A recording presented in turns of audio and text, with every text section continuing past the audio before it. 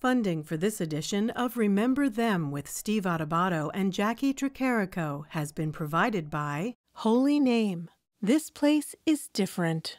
Choose New Jersey. Robert Wood Johnson Foundation. Working for a healthier, more equitable New Jersey.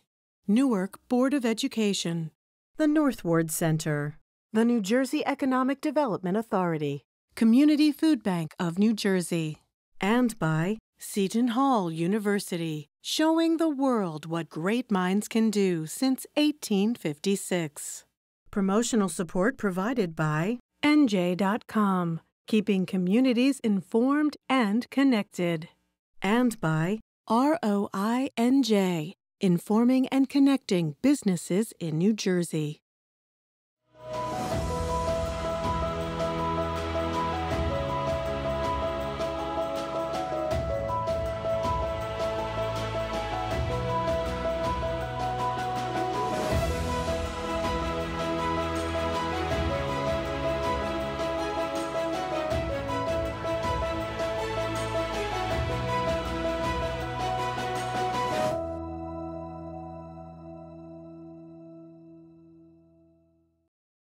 Welcome to Remember Them. I'm Steve Adubato with my colleague and co-anchor and the executive producer, Remember Them, Jacqui Tricarico. Hey, Jacqui, Frederick Douglass, incredibly important.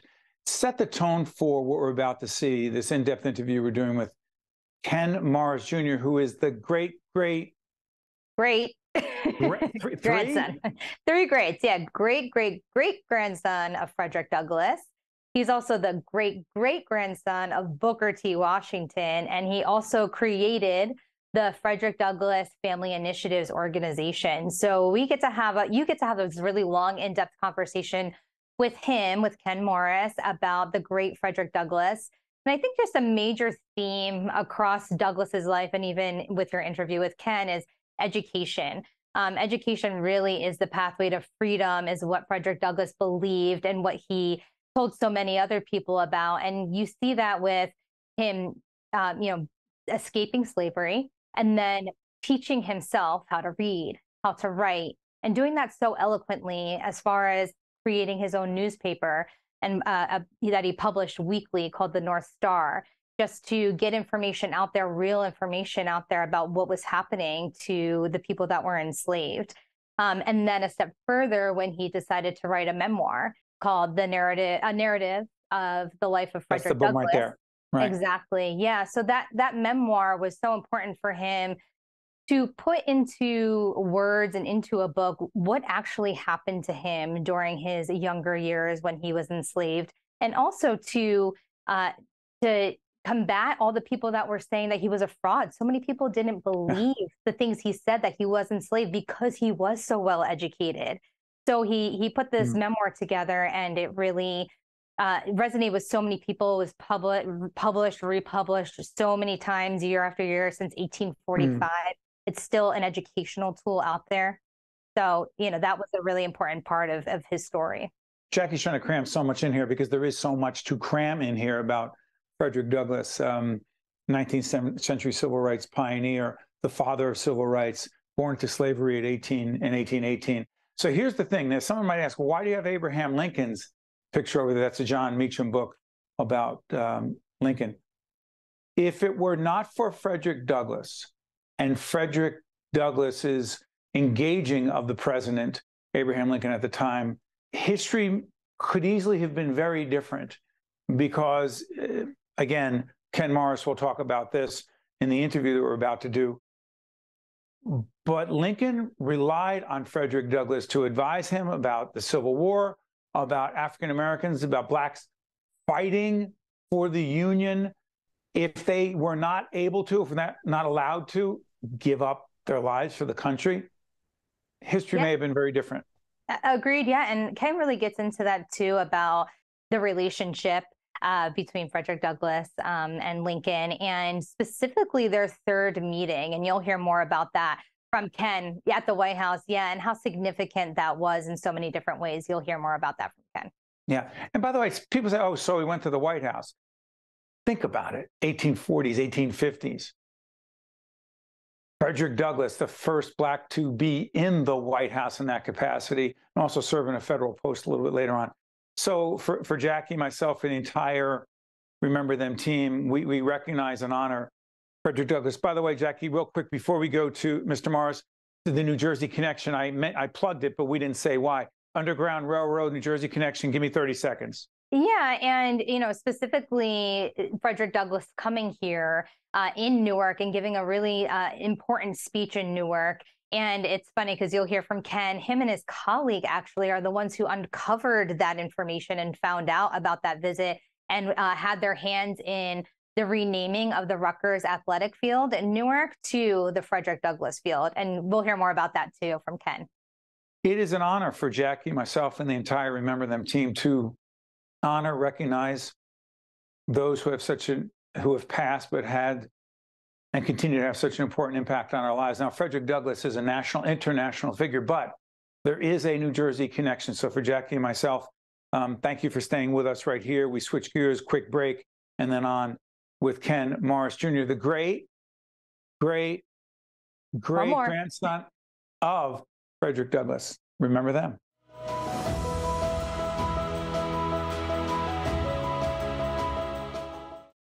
We are honored to be joined by Ken Morris Jr., who is the co-founder and president of the Frederick Douglass Family Initiatives. And Frederick Douglass, he is also Frederick Douglass's great-great-great-grandson. Ken, thank you so much for joining us. Thank you for having me. And P.S., over my shoulder is the David Blight book, which is a very important biography of Frederick Douglass. And by the way, Mr. Blight serves on your board? He is our longest serving board member. When we started the organization in 2007, he was the first person we invited to join the board, and he's still with us. Yeah. The other thing is that Ken is also the great-grandson of Booker T. Washington. Explain that whole thing to us, please. That's a question that people typically ask me right off the bat because, most people will say, I know that Frederick Douglass and Booker T. Washington weren't related to each other. How is it you're related to both of them? Well, here's how it happened. It's all on my mother's side of the family. So my mother's mother, Nettie Hancock Washington, was Booker T. Washington's granddaughter. My mother's father, Frederick Douglass III, was Frederick Douglass's great-grandson. And so my grandparents met in 1941 at Tuskegee Institute, which is a school that Booker T. Washington founded in 1881 at the age of 25 years old. They happened to be on campus the same day. My grandmother was rushing across to meet friends. My grandfather, who had been commissioned down by the Veterans Administration during World War II as a surgeon, was walking to get something to eat that night, and they literally bumped into each other. Didn't know that the other descended from an historic family, and they fell in love at first sight and wound up getting married 3 months later. And so when my mom, Nettie Washington Douglass, was born, she was the first person to unite the bloodlines of these historic families, and she was an only child. So I have the honor and privilege of being the first male to carry the dual lineage. So that's how it happened. Extraordinary. Again, we do this series, Remember Them, because there are so many people who have passed, and we need to recognize and honor and pay tribute to and help people better understand. And P.S., go to the PBS website. It'll be up right now. Our colleagues in public broadcasting, there's an exceptional documentary on Frederick Douglass and also on Harriet Tubman, who we recognize as well. And by the way, Ken is in that documentary as well. I just want to clarify that, Ken. So Ken, help us understand. And I obviously have the John Meacham book about Abraham Lincoln for a reason. I'll talk about their connection, Frederick Douglass and Abraham Lincoln's connection, in a minute. You can help us understand that. But for those who have heard, I heard that Frederick, he's important, civil rights, abolitionist, slavery, but they don't really know. Help people understand why we honor and recognize Frederick Douglass. Frederick Douglass is one of this country's greatest heroes. He was born into slavery with the name Frederick Augustus Washington Bailey on the eastern shore of Maryland. He was born to an enslaved woman and to a white man. It was presumed that his enslaver was his father. He only saw his mother a handful of times his whole life because she lived on a plantation that was 12 miles away. So in order for her to see her son, she would have to walk or work in the fields, picking cotton from sunup to sundown. walk 12 miles in the middle of the night and spend just a few precious moments with him. And then she would have to be back on the plantation by the time the sun came up. He only saw his siblings a handful of times as well. They were like strangers to him because he had been separated from them. But he did have someone on the plantation that showed him some love and nurturing and care, and that was his grandmother, Betsy, and her job was to raise him until he was really to go to the main plantation to begin his life in manual labor, and that was around 5 or 6 years old. But he did have something that happened in his life when he was around 8 or 9 that he described in his first autobiography, The Narrative of the Life of Frederick Douglass, an American Slave. He described this moment in time as divine providence in his favor. And that was when he was chosen from among all of the children on the plantation on the Eastern Shore to go to Baltimore to be the house servant for his enslaver's family. And the importance of this move was he was leaving in an environment where he wasn't around people that could teach him how to read and write, because we know from our U.S. history it was illegal to teach an enslaved person to read and write. But when he got to Baltimore, his slave mistress, Sophia Auld, had never had a slave before, didn't know that it was illegal, began to teach him his ABCs, and that was all he really needed, was that little spark of light into his mental bondage. But when his enslaver found out about the lessons, he got angry. And he looked at Frederick and he looked at his wife and he said, "You cannot teach a slave how to read and write, because if you do, it will unfit him to be a slave." Frederick heard that message and knew right then and there that education was going to be his pathway to freedom. He would eventually escape at the age of 20, become a paid lecturer for the Massachusetts Anti-Slavery Society. He would write 3 best-selling autobiographies, become an advisor to President Lincoln during the Civil War. How about the newspaper? How about the newspaper? Published the North Star newspaper out of Rochester, New York, which was a leading abolitionist voice. He was the first African-American nominated for Vice President of the United States, first African-American U.S. Marshal. Let's see, first African-American Recorder of Deeds in the District of Columbia, first African-American ambassador and consul general to Haiti, and the first African-American to have a statue dedicated in his honor. And he had a 50-plus year as a public figure. So he was definitely an important person in the history of the United States. Well, first of all, our executive producer and my co-anchor, Jacqui Tricarico, said, "Listen, Ken knows more than anyone on this, and you're demonstrating it right now." Well, you're laying it out. It's just not simply how much you know; it's how you just communicated that, Ken, that is so important. Let me ask you this, because Lincoln is here, and by the way, check out John Meacham's book on Lincoln. Help people understand 1850s. 60s. The relationship between Lincoln is 1860s? Yeah, 1860s. So they had a what I would describe as a contentious relationship. That's what I thought. Yes, yeah. They became friends there toward the end. Real friends? I would not say close friends, but close enough that when Lincoln was assassinated, Mary Todd Lincoln gave Frederick Douglass Lincoln's favorite walking stick, and that was passed down in our family.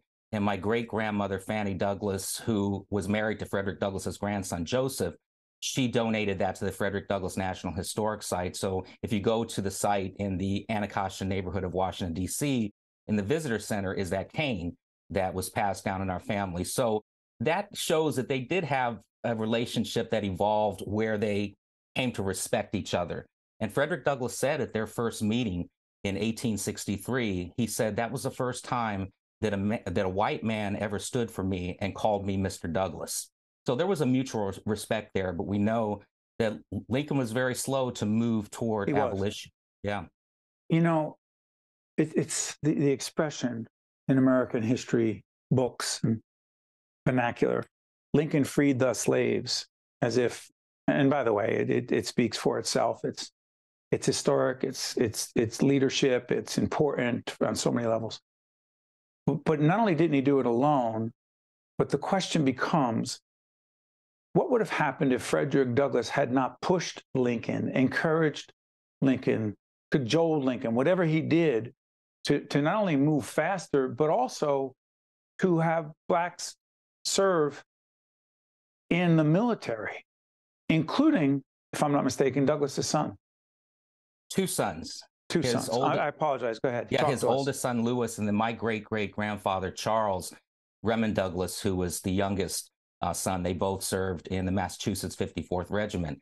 And so to answer your question, we would be a very different country sitting here today had we not had the contributions of Frederick Douglass as the great abolitionist. And we know from our U.S. history, or we should know from our U.S. history, that Lincoln was, as I said a moment ago, he was slow to moving toward emancipation. And you had someone like Frederick Douglass and the other abolitionists that were agitating him and saying, Mr. Lincoln, we cannot wait for this slow, gradual emancipation of slavery. We need it now. And so they met on at least 3 occasions that we know of. The first time was in 1863 when Lincoln stood and said, Mr. Douglass, called him Mr. Douglass. And Frederick Douglass had gone to pay him a visit to talk about equal pay for Black soldiers fighting for the Union Army and advancing in rank. And then the second time they met was in 1864 when Lincoln invited Douglass to the White House because he needed to get his advice on his reelection campaign and also recruiting soldiers, more soldiers from the South. And then the third time they met, which is, I think, the story that I like the most, was at Lincoln's second inauguration. And there's a great photograph. If you do a Google search, you'll see Lincoln giving his inaugural address, Frederick Douglass there in close to the front row. And then John Wilkes Booth is actually in the balcony. So it's this iconic photograph. And after Lincoln gave his address, he invited Frederick Douglass to the executive mansion for the, as the kids would call it, the after party. And when Douglass got to the door, they wouldn't let him in. He was at this time one of the most famous men, most photographed Americans of the 19th century. He had international stature, was known around the world. He'd written 2 best-selling autobiographies at that time. As I said, publisher of the North Star newspaper. He was what we would call an A-list celebrity today, but none of that mattered because of the color of his skin, and they wouldn't let him in. But when word got back to Lincoln that he was outside, Lincoln said, oh, no, let him in. And as they were walking toward each other, and Lincoln was 6'4", and Frederick Douglass was over 6 feet, so they were very tall, commanding figures for that time period. So if you can get this visual of these 2 giants walking toward each other, and Lincoln points out, here comes my friend Frederick Douglass. I want to know what you thought about my speech, because there's no person's opinion that I value more than yours in this country. And he called Douglass one of the most meritorious men in the nation. And Douglass responded, that was a sacred effort, sir. Let me ask you this. Because we are a New Jersey-based production, I'm born and raised in Brick City, Newark, New Jersey. I know there is a connection with Frederick Douglass and Newark. He visited Newark. What year? 1849, April 17th, 1849, at the invitation of local abolitionist leaders. And there's a church that stood squarely on the athletic field that is now the Rutgers campus. And in 2018, we were doing a project called 1 Million Abolitionists, where we published a special bicentennial edition of Frederick Douglass's first autobiography. And we were and are working to give away 1 million copies of that book to young people all over the world. And we were visiting St. Benedict's Preparatory School on that day. Our friend Father Edwin Leahy is the headmaster. Yes, yeah, just a remarkable man. And we gave away 650 copies of the books that day. And one of our board members who funded those books is from New Jersey. And we were driving around the city, and he said, I wonder if Frederick Douglass ever spoke in Newark. And he found that he did speak in that year. And he contacted Rutgers and told them that there was a church that sat on the side of the athletic field, and could we do something to commemorate that? And so in 2019, they renamed that athletic field Frederick Douglass Field. Explain to folks the Underground Railroad, A, B, the role Frederick Douglass played it, and C, complex, I know, the New Jersey connection, please. The Underground Railroad is a network of people, places, and spaces working together to help freedom seekers who were mostly escaping from the Upper South to Canada. In 1850, the Fugitive Slave Law, Fugitive Slave Act, was passed, and that meant that if you were escaping, let's say, a slave state like Kentucky, and you went across the Ohio River to a free state like Ohio, prior to 1850, you could literally wave back across the river to your enslaver, and there was nothing he could do. But after 1850, it meant that enslavers could go into any state in the Union, free or slave, to recapture their property. it also meant that the people in those cities or municipalities had to assist in the recapture of the property. And then the third thing really that it did was that you could be arrested if you were found to have helped what we would have called a fugitive slave. At that time, we call those people freedom seekers now, to change that narrative. And so helping them get to Canada, where Canada had already abolished slavery. And so the Douglass home in Rochester, was a station on the Underground Railroad because of its proximity to Canada. And my great-great-great-grandmother, Anna Murray Douglass, who I'd like to just take a second to talk about, Please. because there would be no Frederick Douglass without Anna in his life. Why is that? And she was the first person really to plant the seed of thought in his mind that he was not meant to be a slave for life. They met while he was a teenager enslaved in Baltimore. She was the first person in her family to be born free, and she worked as a domestic servant. And they would meet and start to care about each other and think about a future together. And she said, Frederick, I don't want our children's father to be a slave. And had she not sold her personal belongings to help finance his escape, had she not sewn the sailor's disguise that he would wear, who knows if he would have had the courage or the wherewithal to run away. And had that not happened, again, without the contributions of Frederick Douglass as the great abolitionist and the great statesman, we would be a very different country here today. She was a radical freedom fighter in her own right, and she was Frederick's equal partner in the struggle for freedom. She was the one in the home in Rochester that was helping hundreds of freedom seekers make it to Canada, because he was out on the road speaking. And so she's at home taking care of the house and helping these people get clothed and fed and pushing them on to Rochester. They were married for 44 years. They had 5 children together and 21 grandchildren. So we always want to lift up the life and legacy of Anna Murray Douglass, who really has been written out of history, and it's been kind of a long-standing lament in our family that she has not been treated with the dignity and respect that she deserves. I'm glad you did that, Ken. You're doing an important service, because while we can talk about Frederick Douglass, again, did not do it alone, and helping people understand the role that his wife played, so important. Do this for us. I was remiss. Give us a minute or so on the Frederick Douglass Family Initiatives. What is it, as the website is up there, so people can find out more, please?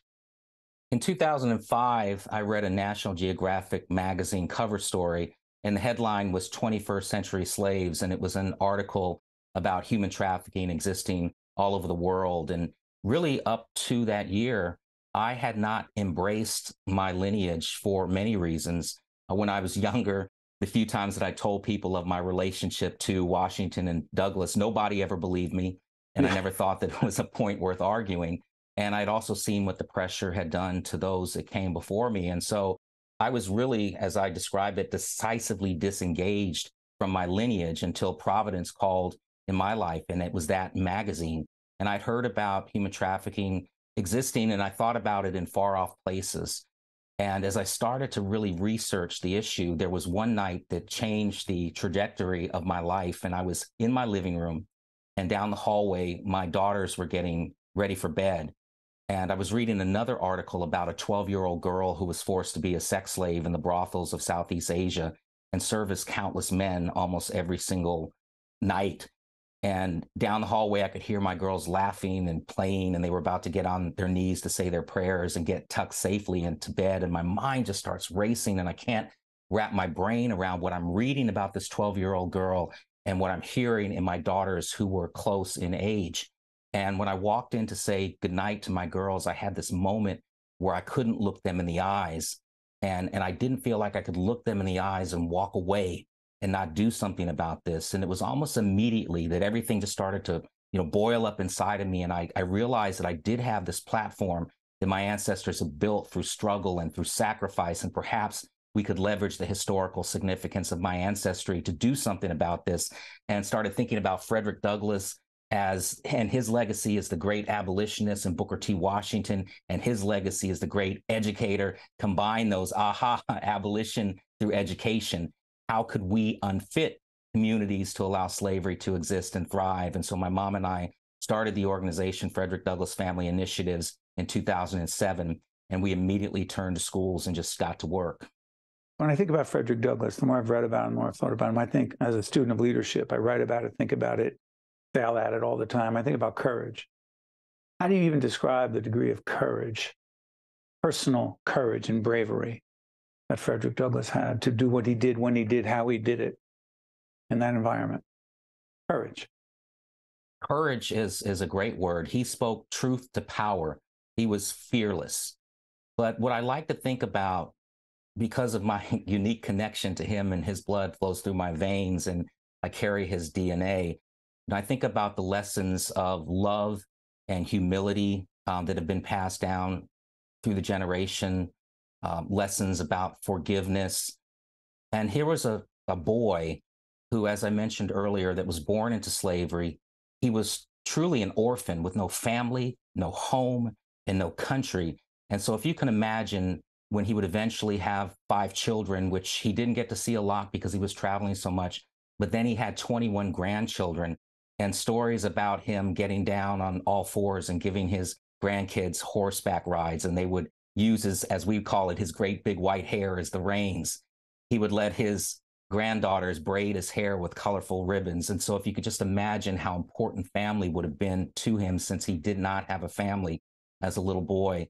Those are the things, you know, I'm proud of my ancestors for many things. I'm proud of the contributions that they've made to the country, to the world, you know, the path of freedom that they set forth for all of us. But I think I'm most proud because when he escaped from slavery and he made that decision to step on that train, it was a decision for future generations. I would not be sitting here today had he not escaped and had Anna not escaped.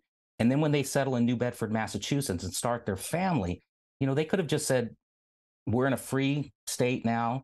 He had a skill as a ship caulker, so he started to work. But he looked back, and while his brethren, his family were still enslaved, he didn't feel that he could be free until everybody was free. And he and Anna got to work, and I'm most proud of that.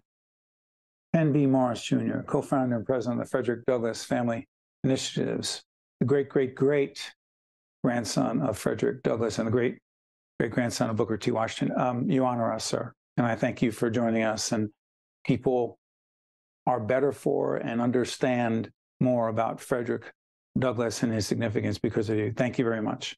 Thank you very much. I appreciate it. I'm Steve Adubato. That's Frederick Douglass. That's Ken Morris. See you next time. Remember Them with Steve Adubato and Jacqui Tricarico has been a production of the Caucus Educational Corporation. Funding has been provided by Holy Name, Choose New Jersey, Robert Wood Johnson Foundation, Newark Board of Education, the North Ward Center, the New Jersey Economic Development Authority, Community Food Bank of New Jersey, and by Seton Hall University. Promotional support provided by NJ.com and by ROINJ. To see more Remember Them programs, visit us online at steveadubato.org. If you would like to express an opinion, email us at info@caucusnj.org. Find us on Facebook at facebook.com/Steve Adubato PhD and follow us on Twitter at Steve Adubato. I'm Tim Sullivan, CEO of the New Jersey Economic Development Authority. Since joining the NJEDA, I've been struck by the incredible assets and resources that New Jersey has to offer. The NJEDA is working every day to grow New Jersey's economy in a way that maximizes the values of those assets to benefit every single New Jersey resident. This includes more support for small businesses and a focus on reclaiming New Jersey's position as a leader in the innovation economy. Visit njeda.com to learn more about how NJEDA is building a stronger and fairer New Jersey economy. Hi, my name is Alma Sarisia at Malcolm X Shabazz High School in Newark. I completed the FAFSA because it's a graduation requirement and to assist me with paying my college tuition. Last year, Newark students earned more than $77 million in scholarships and financial aid. Don't miss out. See your school counselor today. Let's go to work, class of 2023. Complete the FAFSA or NJAFAA.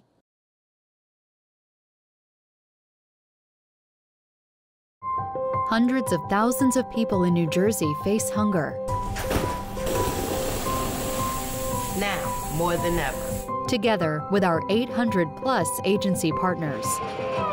Now, more than ever. The Community Food Bank of New Jersey is fighting hunger. Now, more than ever. you can help our hungry neighbors by going to cfbnj.org. Join us